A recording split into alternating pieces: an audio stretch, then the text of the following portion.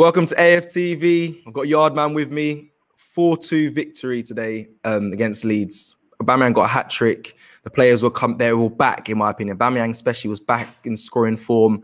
I was happy. I want to ask you a question, obviously, just straight off the bat, because I know you're a champion of Pepe, but he wasn't involved today. Were you disappointed not to see him start or get any involvement, Yardman?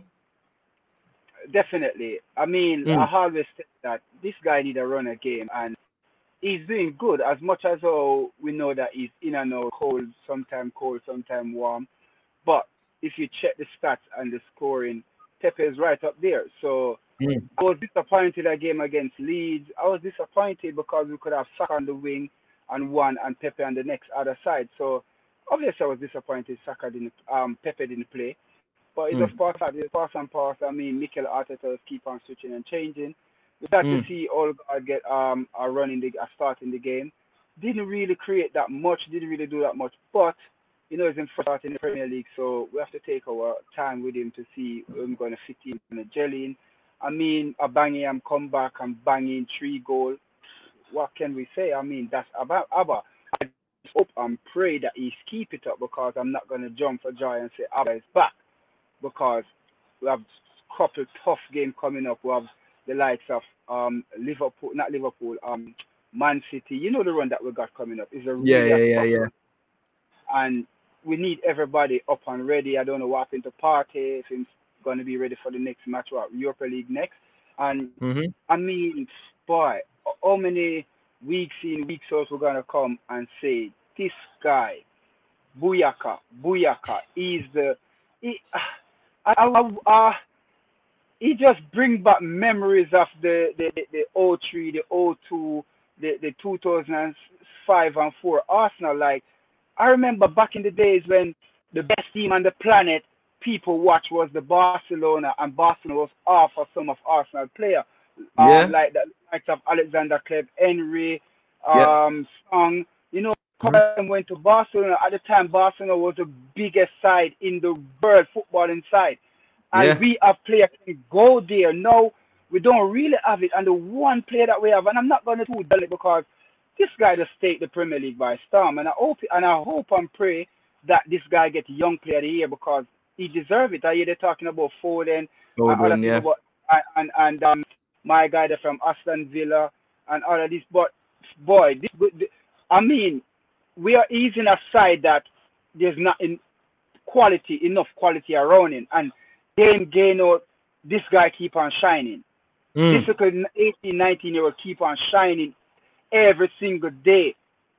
I agree, He's just too young and just come to first team. Why I'm not saying, you know what, hit him with the captain band. But he's too young, too early for that. But if he continue like that, come on. This is another great player we're going to have on our hand. I agree. I don't know about the captaincy. I don't know if he's a leader or a captain. Like I said, it's way too early. But he's showing the potential of being a captain for Arsenal. I'm not saying give it to him now. But the way this boy step on the pitch, and he just do what he's supposed to do. Today he was doing the unbelievable. Like, he was. Is this guy for real? And people talk about Phil Foden like he's the next best thing. But I look at Saka and said, listen, Phil Foden is in a side where him have quality, world class player around him.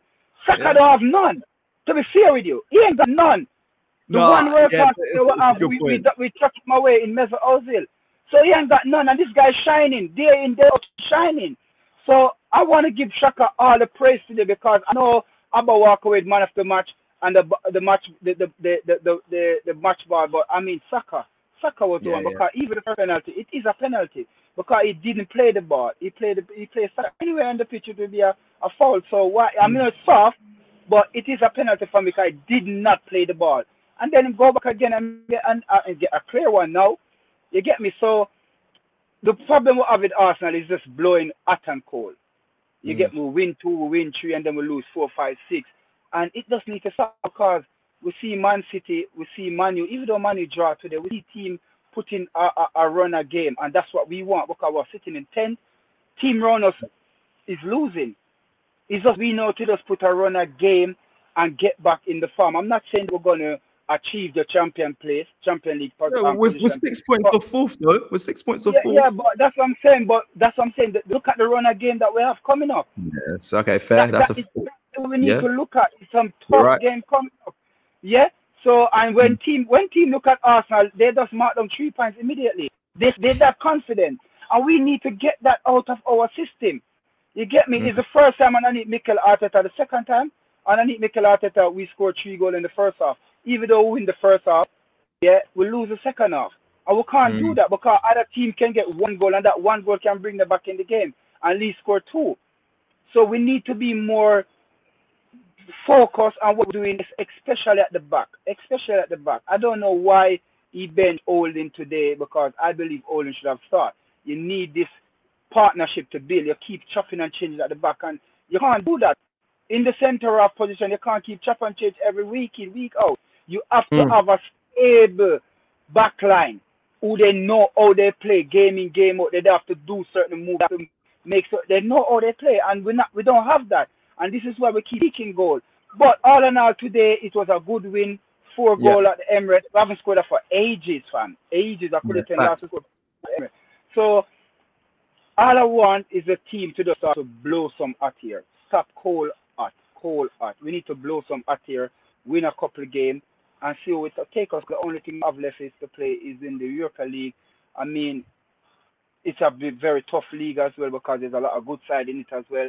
So we need to just get our act together, get tough, and start to win game. Because when you keep winning game, that have a lot to do with your confidence. That have a lot to do with taking it forward.